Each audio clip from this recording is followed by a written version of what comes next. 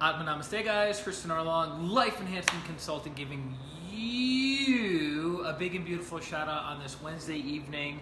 I'm jumping on real quick before I head over and I have some protein waffles with fruit and peanut butter and honey. It's one of my jams, one of the things I like to eat to bulk up, to add my protein for the day. And I want to jump on real quick. As you guys know, we do these live streams typically in the evenings, and we talk about 3 topics: energy, healing, meditation, and practical spirituality. Autumn, Atma Namaste, good to have you on live, girl, I love it. And I'm always thinking how I can add value to you guys. So for instance, right below this video, if you're on Facebook, we just finished doing the weekly newsletter, which is basically a quote from my teacher, Grandmaster Choa Koksui, the modern founder of Pranic Healing and Hatha Yoga. So it's a quote and then the breakdown of the quote and how you can apply the lessons in that quote to improve the quality of your day-to-day life, right? So that's right below this video if you're on Facebook watching this. And we do these live streams each and every day to add value to you in some way, shape, or form. I try to do my best to make them entertaining, educational, empowering. So that being said, I thought to myself, who wants to be rich? Who wants to be prosperous? Who wants to be more abundant in their lives? And most people will raise their hand and say, me, me, me, me, me, right? Now there are some people that go, well, if I was rich, it would make me corrupt. If I was rich, I would give all my money to charity. If I don't need a lot of money, etc., etc.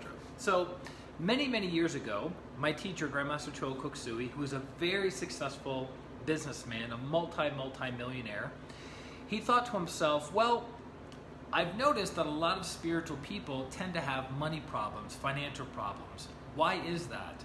Because his thinking was, if you can help somebody that has a big heart, that has the will to do good, to help alleviate the pain, the sorrow, and suffering of other people, wouldn't it make sense to give that person a tremendous amount of resources and prosperity, right? So if you're a good person right now, if somebody gave you $100 million, don't you think that would be an opportunity to do even more goodwill in the world with 100 million versus not or without 100 million?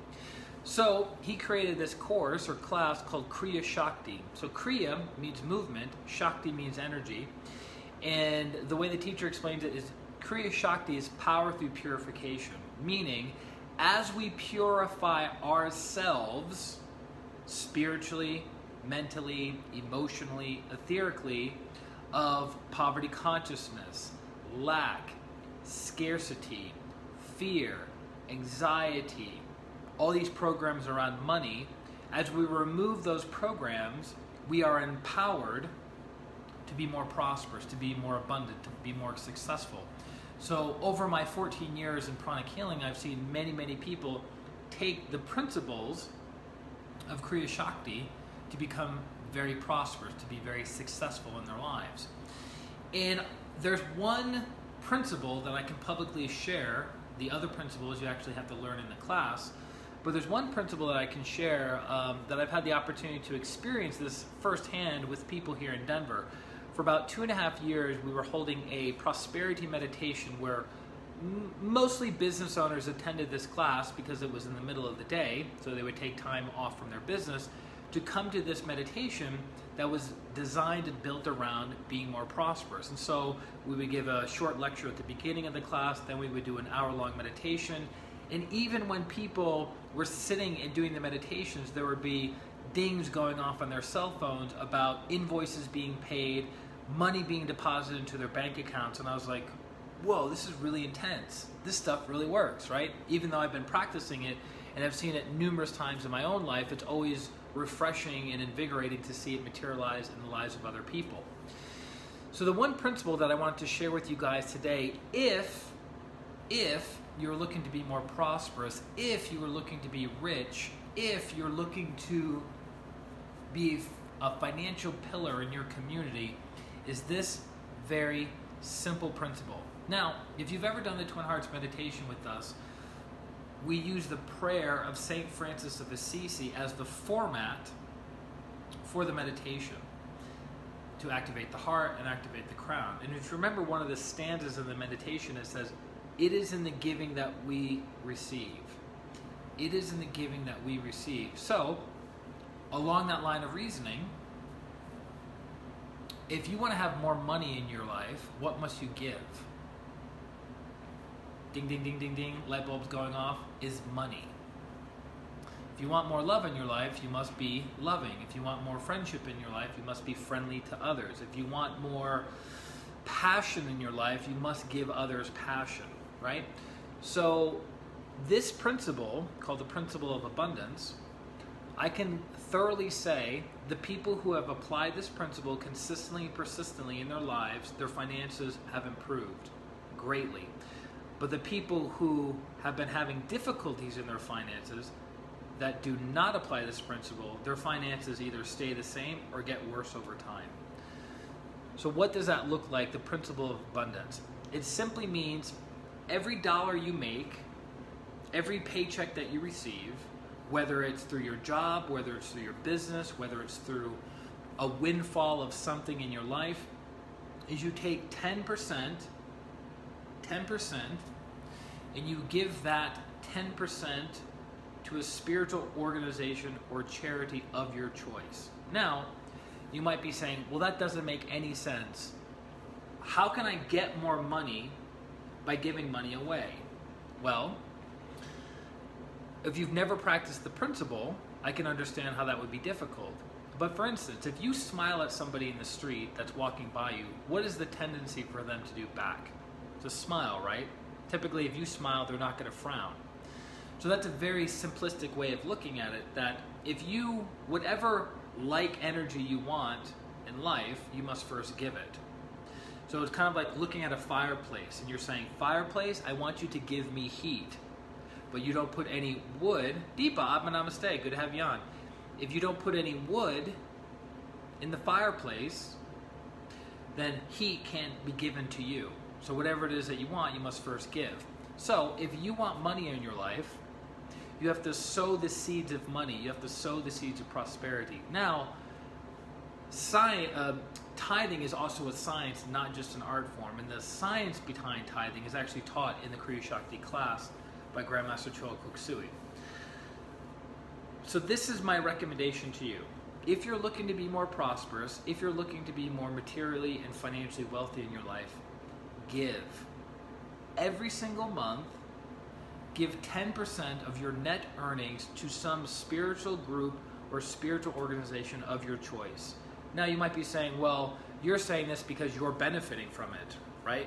Like, what's your spiritual organization? Lori, namaste. What's your spiritual organization that you're going to recommend?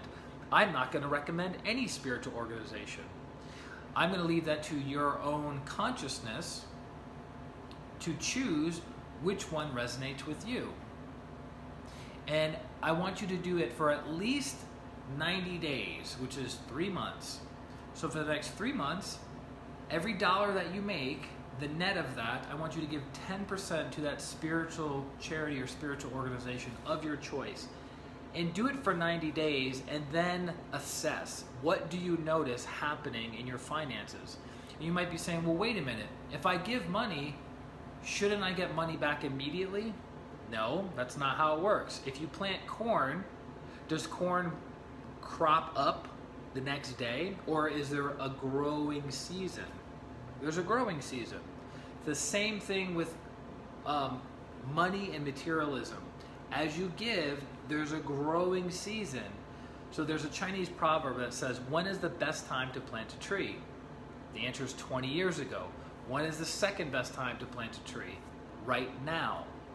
So you can theorize, you can use mental gymnastics to justify why that doesn't make sense. Christian, it doesn't make sense. If I give money, I'm going to get more money. That's okay. You can use mental gymnastics and you're going to stay stuck right where you're at. Or, as Master Cho would say, you can use intelligent evaluation, you can experiment, and you can make your own conclusion, right? Because I've learned many, many years in pranic healing that it's about discernment. It's not about buying something hook, line, and sinker just because a spiritual teacher said it, just because it's in a holy book, just because you had this profound insight while you were meditating in the stillness. You have to validate something to make it either true or false. So my challenge, my recommendation to you is for the next 90 days, for the next 3 months, give 10% of your net earnings to some spiritual organization or cause of your choice, and see after 90 days, see what happens with your finances. It sounds so simple, which it is, but I have consistently and persistently seen people who have financial challenges not practice that simple principle. Right? So I'll leave you with this. Grandmaster Chogo Kokusui says, the best medicine for sick finances is to tithe. The best medicine for sick finances is to tithe. And actually there's a beautiful story, you can look it up on YouTube, about Anthony Robbins, the business coach and motivational strategist, who talked about, I think he was 19 or 20 years old at the time. He was living in, I believe it was Newport Beach, California. This is in the 80s. And he had very little resources, very little money in his life. And at this point in time, he couldn't even figure out how to pay his rent. And he had something like $37 or so left to his name. So instead of staying stuck at his house and being miserable and meditating on everything that's wrong with him, he thought, let me go out for a walk. And he goes for a walk on the beach, on the boardwalk. And he sees this restaurant, and he sees this little kid all dressed to the nines, probably like 7 or 8 years old, opening the door for his mother. And they were both, he pulled the chair out for his mother, and the mother sits down. And this little boy was looking to treat his mother to a beautiful dinner or beautiful lunch. And Anthony Robbins at that moment in time wanted to help the little boy contribute to his mother. So he gave the last bit of his money, let's say $30 or so, to this little boy, and then he went on his way. And he says in that moment he had one of the most exhilarating experiences of his life, and he had this surge of generosity. And the next day, I believe it was the next day, again, go to YouTube and check it out. The next day, he ended up receiving a check from a friend of his that owed him a lot of money that was able to pay like 2.5 months worth of his rent. And you go, well, that's just coincidental. That's just an anecdotal story. Come on, like, I'm smarter than that. And it's like, you know what? You might be smarter than that. But here's the thing. Spiritual laws are spiritual laws, just like the law of gravity. It's not called the opinion of gravity and the law of karma. It's not called the opinion of karma. It's a law. Whatever you plant, you reap. Now, moving forward, Anthony Robbins is worth over $500 million. And he, in his late 30s, lost everything. But because of his tremendous generosity, all of that and much, much more came back to him. And as of, to my knowledge, in 2016, his organization was able to feed over 100 million, Brandy, namaste. His organization was able to feed over 100 million people in the United States. So the amount of karma, that good karma, prosperity karma that generated for him, his family, and his organization and businesses is astronomical. It's almost unimaginable. So again, my encouragement to each and every one of you, if you are looking to be more prosperous in your life, try this experiment out for the next 90 days, tithing or donating 10% of your net income to a spiritual organization or charity of your choice. And after the 90 days, notice what has changed in your bank account. I hope that helps. If you're looking for deep and profound healing around prosperity in your life, you're more than welcome to reach out to ChristianRLong.com/services, ChristianRLong.com/services, and schedule a distant pranic healing session with me. We can do it around prosperity, we can do it around relationships, we can do it around spiritual growth and development. It's really dependent upon what it is that you require at this moment in your life. Harita, Atma Namaste, always good to have you on. And Lori says, you are correct. Again, The teachings that I'm sharing with you are not my teachings. They're the teachings of my teacher, Grandmaster Cho Kuksu, who I am indebted to, who I am extremely humbled by. Bruno, Atma Namaste. I think we'll be seeing each other for the Halloween party. I gotta look at the date again. So many invites, so many different events on Facebook, Eventbrite, emails, just all around, Messenger. So I'll leave you guys with that information for tonight. I hope it helps. Please keep me in the loop. Keep me posted over the next 90 days on how your finances are going from here, or here, or here, and even higher. Any questions, reach out to me directly at ChristianRLong@gmail.com or go to the website, ChristianRLong.com. And I look forward to connecting with you guys very, very soon. I'm off to make some dinner.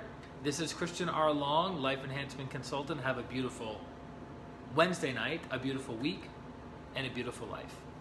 Atma Namaste. Bye-bye.